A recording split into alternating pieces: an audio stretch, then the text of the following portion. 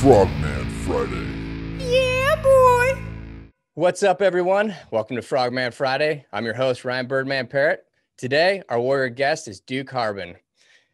Code names include Duck of Death, Sunshine, and Doc. He served 9 years as a Navy SEAL, exiting service as a Petty Officer First Class. He's the original president of Navy SEALs Fund, located in USA, that was established in 2009. You can follow Duke on Facebook at Duke Harbin. Handles to follow after the show. To learn more about Navy SEALs Fund, go check out NavySealsFund.org. Brother, welcome to the show. Thanks for having me, Bird. Good to see you, brother. You too, man. So let's dig right in. Tell us about Navy SEALs Fund. Tell us, you were elected to be the first president. You're a team guy, so just kind of walk us through the process of starting the organization up and what you do. Navy SEALs Fund was originally started by Drago, a team guy, and his wife, Rachel. They had been established for, I don't know, not very long, a few months. And then Extortion 17 happened. I had some guys, some really kind of wealthy guys that wanted to help out the community. And they said, hey, you need to get involved. You need to do something. And truthfully, I didn't know anything about the nonprofit world or how any of that worked. This was, 10 years ago. And I started talking to Drago about the Navy SEAL Fund, and those guys helped me raise a bunch of money for the Extortion 17 families. And Drago asked me to be the president, and the rest was history. For about 4 years after that, we just started growing exponentially, helping out tons of families. It was kind of in the, in the worst time at that point for our community, as far as deaths, suicides, PTSD, brain injuries. Nobody knew what was going on. It was just kind of felt like the Wild West. We were losing guys every month. And I just started getting super involved with helping out the families. And the fund has grown to, we've had some 7-figure years. When Drago and I first had our initial meeting in a cafe, I think we had $238 in our operating budget, and now we're doing pretty well. So when starting out this organization, being the president, you had an original mission set, and from that mission set, have you evolved into a new mission, or are you pretty much on the same mission? And what is that mission? I think our mission has always been, from day one, just to be a grassroots organization that helps out our community and the families in their worst time. We've evolved in the sense that we've branched out into treating guys with PTSD or PTS and TBIs, helping those guys get the treatment that they need, which is completely separate from what the VA is doing, whether it be alternative medicine or hypnosis, ibogaine, whatever modality those guys think is best for them. That's become a big part of our mission, along with what we call QRF. We stole that acronym from the teams, quick reactionary funding. We're able to get in contact with whoever needs help, or they get in contact with us. We vet their cause, we vet them.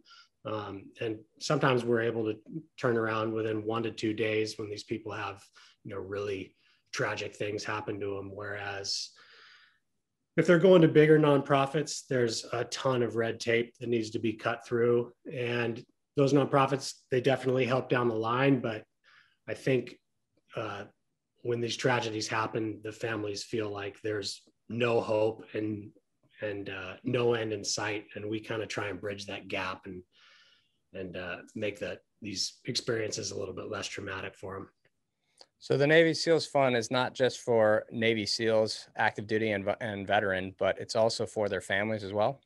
Absolutely. I would say we help just as many Gold Star families as we do team guys. And we help all generations of team guys, whether you're the last UD-tier to a guy that just got his bird in SQT last week. We help all those guys. And I believe we're the only nonprofit that does that team guy specific nonprofit that does that. That's awesome. And you're unique too as an organization because there's no staff. Is that right? No paid staff.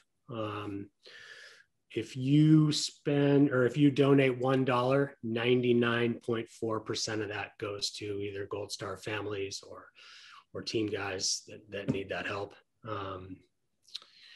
We don't spend a ton of money on advertising or galas or marketing, any of that stuff, just because we feel like I said, we are grassroots, and we feel like we can do the most benefit with just using that money and putting it straight to the cause.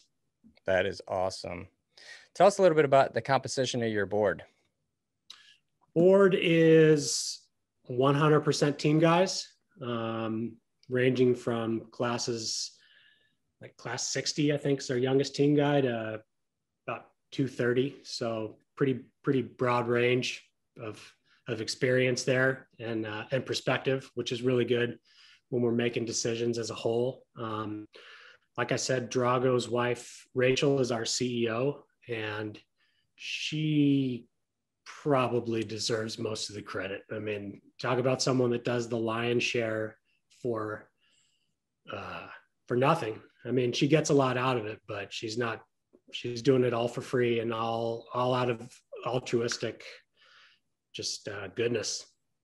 Yeah, I hear that, brother. I'll tell you what, I mean, I think that, definitely team guys know what they need, but I think the wives even might know more about what they need, especially after that incident of, accident, whatever it may be.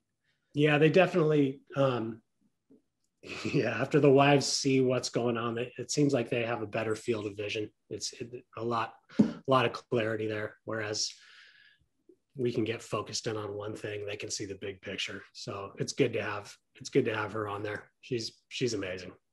Yeah, for sure. We'll give a quick shout out to Rachel because she is stellar. And even more so, she's a Michigander like me. So she is totally badass. We love her to death. And, it's just awesome to have her, Drago, you, and all the brothers that are putting the effort into doing the QRF for everybody, because it is a big thing, a topic that I definitely want to talk about real quick is, being a charity myself, you absolutely have to vet where your money is going to go. And there's something specific I know we talked about before where you don't give money to the particular individual. It might be a case by case basis, but you typically try to pay third party, or you do pay third parties so that exactly the money is going to where it needs to go and it's not being blown somewhere that it's actually affecting what needs to affect.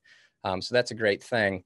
But there's just so many charities out there that have built what you say, red tape. They've put all these checks and balances and policies in place where it's like, oh my gosh, at what point are we going to make a decision to pull the trigger on helping? And that's what I love about you guys, is that you just get right in there and like, all right, what's the problem? What's the need? Let's go sit down real quick and talk. Everybody can do that off Zoom at any point in time. And then you go action it. I love that.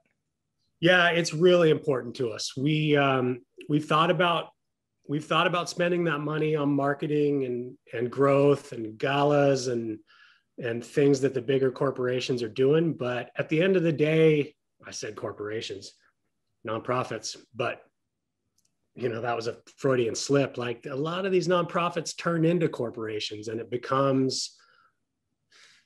unfortunately it becomes about the bottom line. And for us, the bottom line is not to have anything, to give it all away to the needy. Like, we're not getting 401ks or any kind of fringe benefits from this. And when that starts to happen and you've got CEOs making $250,000 a year to run a nonprofit, things just go off the rails. And like I said, we want to keep it grassroots. We definitely have no problem with growing and expanding, because that just means we can help more people, but we're going to do it on our own terms. And we're never going to turn into a corporation. We're just going to be, like I said, we're just going to do this strictly for altruistic reasons and for the brotherhood, because it has to be done. So how can people help? You can get on our website. Everyone's free to donate. Right now, we're doing an our initial t-shirt run, which I'm wearing right now. This is our Navy SEALs Fund Bone Frog logo with our motto on the back. High quality, super nice t-shirt. you can get on there. You can buy one of those. And that just helps get the word out. I think the more people that are wearing this stuff and the more people that know about the fund, that's only going to help us. So check out the website, buy a t-shirt, donate. That's pretty much all people can do. Okay. Do you have any possibilities for volunteerism in the future? We do. Before COVID, we had golf tournaments, poker tournaments. We were doing Frogman, 5K run, rucks. When all that stuff starts to get back together, when people can go in public without any problems, then yeah, we'll definitely have opportunities for volunteers. And all anybody needs to do is just get on our website and contact Rachel directly, and she'll tell you what to do. But we can always use the help. Right on, brother. Well, I'll tell you what, for anybody listening right now, obviously donations are so key right now with COVID. Everybody's been affected, but people have been pretty giving through COVID, which has been awesome. It's been exceptional to see America come together and really support on the financial side for charities. So you have every possibility to go to NavySealsFund.org and donate. You have options to go buy their swag. Their swag is awesome. It's next level. And I say next level. It might not actually be the company called Next Level, but the actual swag is next level stuff. It feels good. It's a cool logo. It supports a great cause. And if you're interested in hosting an event in your area, because you want to do something good and you want to try something new, Navy SEALs Fund is always looking for, programs where they can be a beneficiary of, or they can come out and be a part of something to help them generate not only revenue, but awareness, because awareness is so key. It really does help down the line, and they need to be more known. So everybody who's listening, go check out NavySealsFund.org. Go pick up some swag, make a donation if you can. We're super grateful for it. It's going to help the brotherhood and their families. And Duke, I really appreciate you being the first leader at the charge for this thing. And, since 2009, still sticking with it and representing the cause. It's my pleasure, brother. It's one of the most important things we're doing right now. And, we've had a lot of family members and a lot of team guys reach out and say they absolutely don't know where they would be or what they'd be doing without our help. And if people get on and they donate to that, hopefully they know that it's going to that cause. It's a worthy one. Amen to that, brother. Well, appreciate you being on, bro. We'll be in touch soon. I know Duke's off to probably go hit some waves and surf somewhere around the world. What you don't know about Duke is after getting out of the teams, he became a firefighter. He's active duty firefighter right now in California. So it continues to pave the way and serve our country in a different uniform, which is still high intensity and super cool. So we love you. Appreciate what you do. Go check out NavySealsFund.org. Make a donation, support. Thanks for having me on, brother. I appreciate it. Get on there, donate.